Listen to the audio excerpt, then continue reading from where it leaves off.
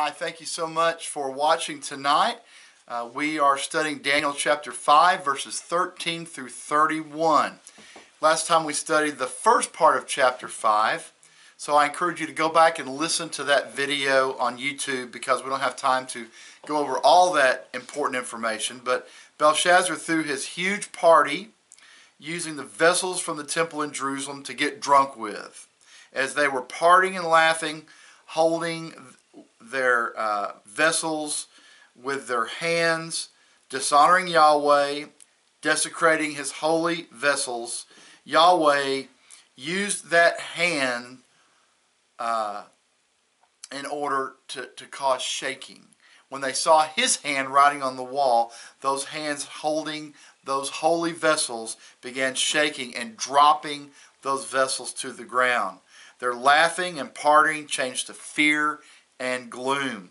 Belshazzar brought in his occultist to try to read the writing on the wall, and they could not. Why? Because it was in Aramaic, the language Jesus spoke when he was here. They don't know Aramaic. God has a great sense of humor. The queen, which was the head wife, came in and reminded Belshazzar about Daniel. And this is where we stopped last time. So the title of tonight's message is The King Crashes the Party. And that king, of course, is King Jesus, who crashes the party. So write this down. Last time we studied, King Jesus crashed the party, number 1, after he was despised and his holy vessels were desecrated, verses 1 through 4. And then number 2 is King Jesus crashed the party by writing his message on the wall, verses 5 through 12. And tonight we're looking at part 2, and number 3 is King Jesus crashed the party by explaining his message through Daniel. And that's verses 13 through 31. So we'll begin with verse 13 tonight. Then Daniel was brought in before the king. And the king spoke and said to Daniel, "Are you that Daniel who is one of the captives from Judah?" So, see, he starts that way.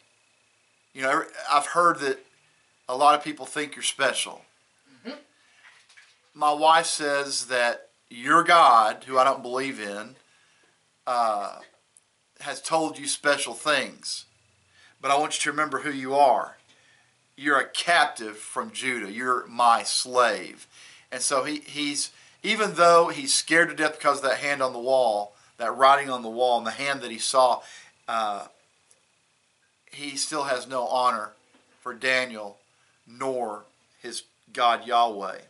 So he says, "Are you that Daniel who is one of the captives from Judah, whom my father the king brought from Judah?"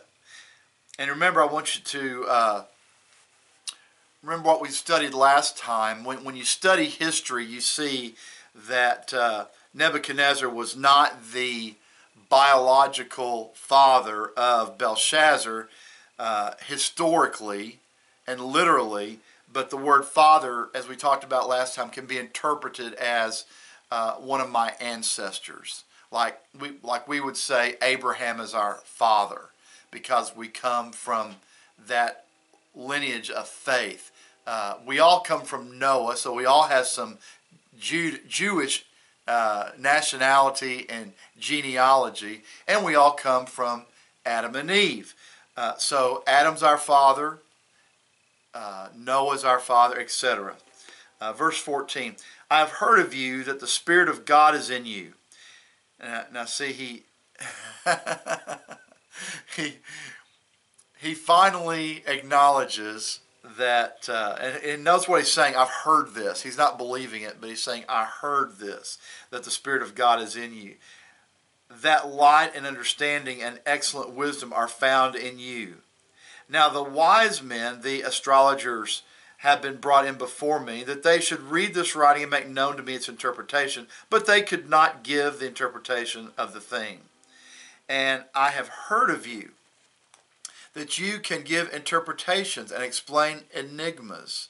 And if you can read the writing and make known to me its interpretation, you shall be clothed with purple and have a chain of gold around your neck, and shall be the third ruler in the kingdom." So he's saying here the same thing he said to his occultist, that if you can interpret this, then I will dress you in royal apparel and you'll be right under me as a leader in my kingdom of Babylon. But of course that meant nothing to Daniel, because the Lord revealed to Daniel Babylon's about to fall and this king's about to die. So verse 17, and Daniel answered and said before the king, let your gifts be for yourself, and give your rewards to another. Yet I will read the writing to the king, and make known to him the interpretation. Now see, that the reward of Yahweh was plenty for Daniel. That's all he needed. And, the Bible says that if we are rewarded for things on earth, then we will not be rewarded in heaven. And that's why the Lord says you should never boast about yourself or tell others what you've done. That's all the reward you're going to get. Because why? Your heart's not right. So Daniel's heart was usually right before God. He was one of those that lived for the Lord most of the time, a highly honored one. And that should be where we're all seeking to grow. Verse 18, O King, the Most High God gave Nebuchadnezzar your father a kingdom and majesty, glory and honor. And because of the majesty that he gave him, all peoples, nations, and languages trembled and feared before him. Whomever he wished, he executed. Whomever he wished, he kept alive. Whomever he wished, he set up. Whomever he wished, he put down. Verse 20. But when his heart was lifted up, in other words, when Nebuchadnezzar became proud and gave no glory to God at all, he goes into that, explained to him what happened in history, because this Belshazzar, like many people today, are clueless about history and the truth about history.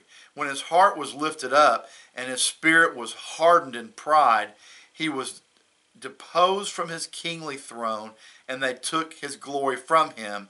He was driven from the sons of men. His heart was made like the beasts, and his dwelling was with the wild donkeys. They fed him with grass like oxen, and his body was wet with the dew of heaven, till he knew the Most High God rules in the kingdom of men, and appoints over it whomever he chooses. So he's telling Belshazzar some history here, that he became like an ox. Mentally, he had that disorder, boanthropy, where he believed he was an ox for 7 years, until he looked up to God and said, I need you. Yahweh, you are the true God. I repent. I receive you as my Lord and Savior. I need you, my Lord. Verse 22. But you, his son Belshazzar, have not humbled your heart, although you knew all this. So the Lord, Yahweh, is telling Daniel right here, and he's very bold for saying this, and that's what I've been telling you, church. There are times we have to be bold. There are times we have to speak the truth in love, even if it makes people angry. Just like Jesus did. He's our model. He's our example. And he's speaking to the king here these truths. And, if the king decided to kill him, he's fine with that. It's his time to go to heaven. He's looking forward to heaven. But he had to speak the truth. Jesus commands, speak the truth in love. Verse 22, but you, his son Belshazzar, have not humbled your heart, although you knew all this. So somebody had told Belshazzar these things, but he didn't take it seriously at all. Verse 23, and you have lifted yourself up against the Lord of heaven. They have brought the vessels of his house before you, and you and your lords, your wives and concubines, have drunk wine from them.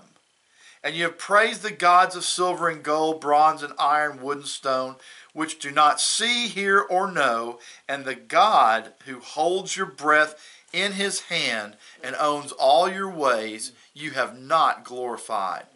Then the fingers of the hand were sent from him. And this writing was written, and this is the inscription that was written.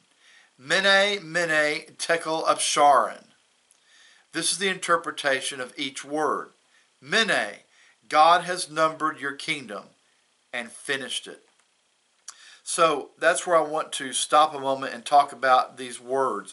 Again, these are words that are Aramaic. It's a language that Jesus spoke when he was on the earth. And no one in Babylon knew what that meant. That's just like me trying to read Chinese. There's no way. The Lord said that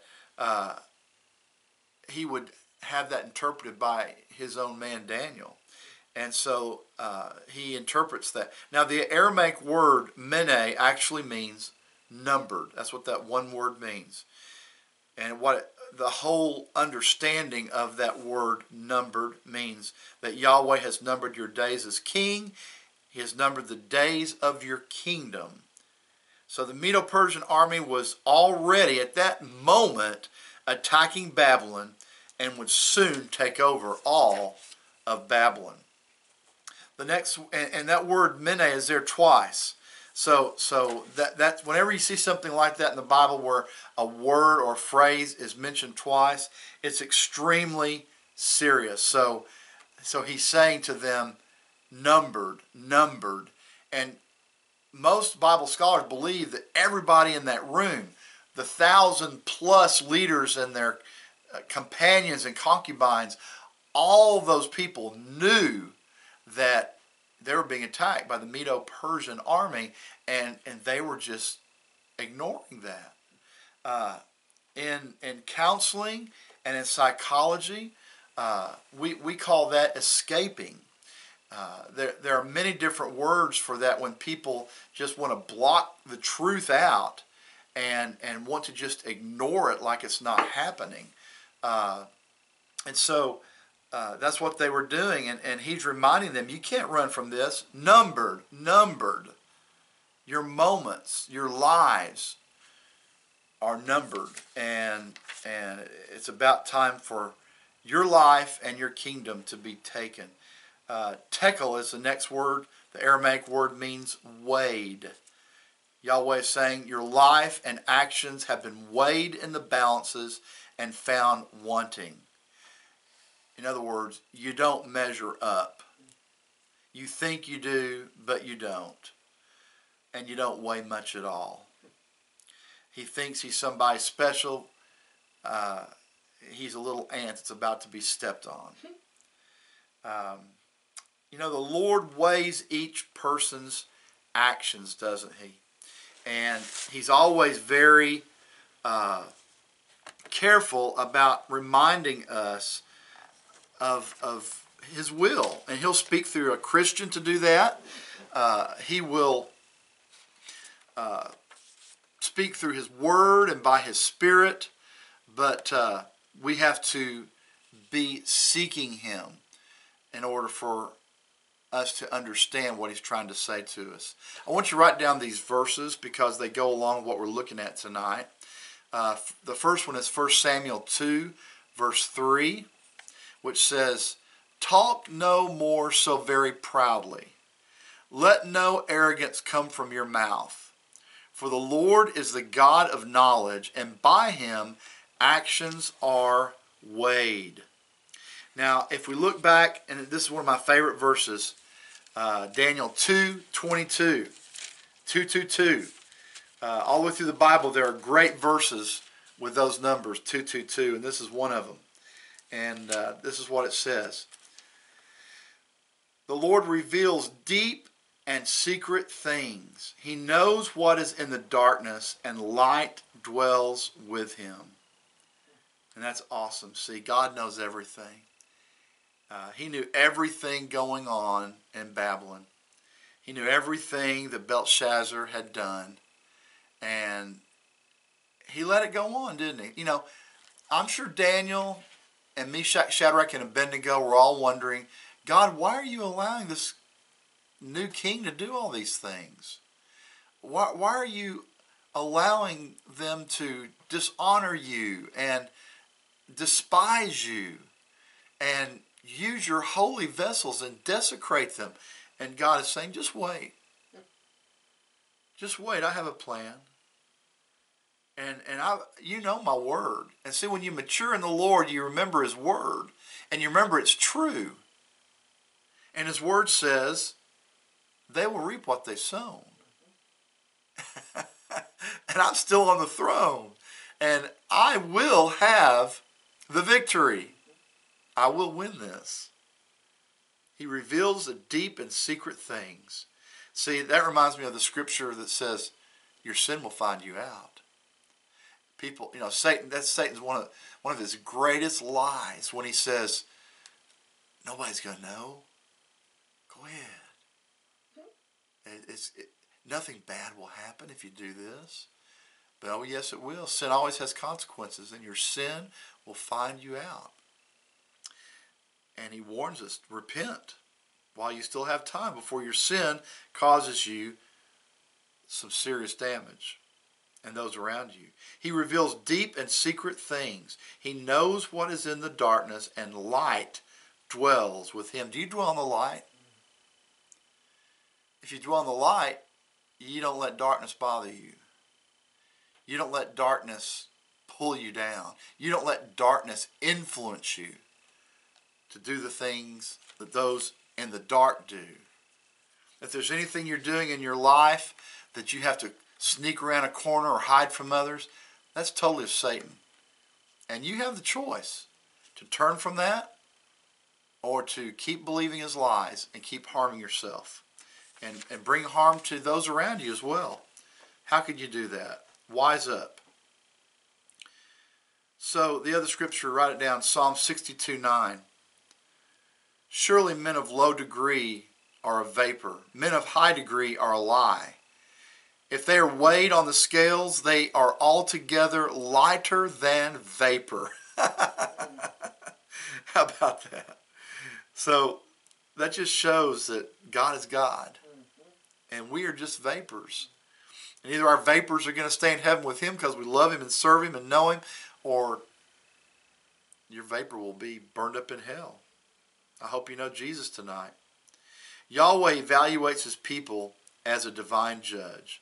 Belshazzar and Babylon were found to be ripe for judgment. God always shows up in his perfect timing. God is a loving God, but he's also just and must punish sin. The next word is Paris. Paris means, this Aramaic word means divided. Babylon was soon to be destroyed and taken over by the Medo-Persian Empire. So they were about to be divided. Yahweh was saying, you've grievously sinned against me and my people. You've remained defiant, refused to repent. It's too late. You're now terminated. So verse 28 says, when he read, this is what Daniel said, Paris means your kingdom has been divided and given to the Medes and Persians. Verse 29, then Belshazzar gave the command, and they clothed Daniel with purple and put a chain of gold around his neck and made a proclamation concerning him that he should be third ruler in all the kingdom. So even though Daniel said, no, I don't need all that, they insisted on it. He was like, oh, okay, whatever, and let him do it. But, that he knew it didn't mean a thing because they were about to be taken over by the Medo-Persian Empire. Look at verse 30. That very night Belshazzar, king of the Chaldeans, was slain, and Darius the Mede received the kingdom, being about 62 years old. So there are a lot of people, liberal, Bible, I don't even know what to call them, nutsos, that want to say history doesn't line up with this chapter. And they're wrong. If you read the conservative Bible scholars, everything lines up. And we're going to talk about that. The Medo-Persian army conquered Babylon and killed Belshazzar that very night. And Darius was appointed by Cyrus, who was the founder and ruler of the Persian Empire, to rule over Babylon, now part of the Persian Empire. So what we read about in Scripture, Darius, they want to argue about Cyrus. No, Cyrus was the leader, but he appointed Darius to be ruler over Babylon. There's no argument there. There's no contradiction in the Word of God with history. Cyrus was also called Cyrus the Great, Cyrus the Elder, and Cyrus I of Persia. So I want to go over some application here as well. Just like with Belshazzar, death often comes very suddenly. Ecclesiastes 9:12. For a man also does not know his time. Like fish taken in a cruel net, like birds caught in a snare, so the sons of men are snared in an evil time when it falls suddenly upon them. Very true words in Ecclesiastes written by King Solomon. Also from King Solomon, Proverbs 27 verse 1. Do not boast about tomorrow, for you do not know what a day may bring forth. Psalm 39 verse 4. Lord, make me to know my end, and what is the measure of my days, that I may know how frail I am. So live each day like that will be the last day you live on planet Earth, and live like you're going to have to stand before Jesus very soon to give an account. I think we would all get more serious about every day, wouldn't we? Reaching out to people who need to be reached, that God has placed in our lives. Showing people that we love how much we love them. Another application, don't be enticed by what the world has to offer. We see all those commercials all the time. Oh, you need this. You got to have this. Look what you're missing out on. The world offers you so much, and so many young people fall for all that, and they need instant gratification. I got to go through that drive-thru and get my junk food to satisfy my flesh. I've got to have that. I've got to order it online and get it tomorrow. Are you following God? Are you seeking His will? So we need to all be very careful to follow the Lord and only seek the things that God wants to seek and do the things that God wants to do and the things that will glorify Him. Write down 1 John 2, verses 16 and 17. For all that is in the world, the lust of the flesh, the lust of the eyes, the pride of life, is not of the Father, but is of the world. And the world is passing away, and the lust of it. But he who does the will of God abides forever. Evidence that you're born again. You do the will of God. You have the power to say no to sin and yes to God Almighty. If you're one that just can't control your flesh, you ought to check out your salvation, see if you're truly saved. Because Jesus Christ says, I will be in you and I will help you be an overcomer. And when we do sin, we all will mess up. If you're born again, you have conviction of that and you quickly repent of that, like Daniel did, like those who know God always do. And you come to Jesus and you ask for Him to help you to be that Christ-like example for others to follow. So Belshazzar was enticed by what the world had to offer. He went with the liberal thinking of, hey man, let's just party now because tomorrow we could die. That was the motto of Babylon. But wasn't the motto of God, was it? Oh, but Jesus drank with His disciples. He partied with His disciples. What's wrong with a drinking party? Seek God. Seek God with all your heart. And God will show you how to glorify Him in all that you do. Don't be enticed by what the world has to offer. Those sins can enslave you, and I've seen it over and over, whether it's alcohol, whether it's illegal drugs, whatever the sin is, we all have sin. God can help you overcome that. God can help you to turn from that so that you can glorify Him and actually live longer on this earth. Write down Daniel 5, verse 29. I want to read that to you. Daniel 5, 29. We looked at that tonight. Where Belshazzar was clothed and honored by the king and given all that supposed glory, but that didn't mean a thing to Daniel, did it? And what you need to understand is that those who are born again, those who know God like Daniel did, they remain humble. Even though they tried to exalt him as a great ruler and a great man, it didn't mean anything to him. The humble are often exalted by others, but they remain humble. And then write down Luke 22:26.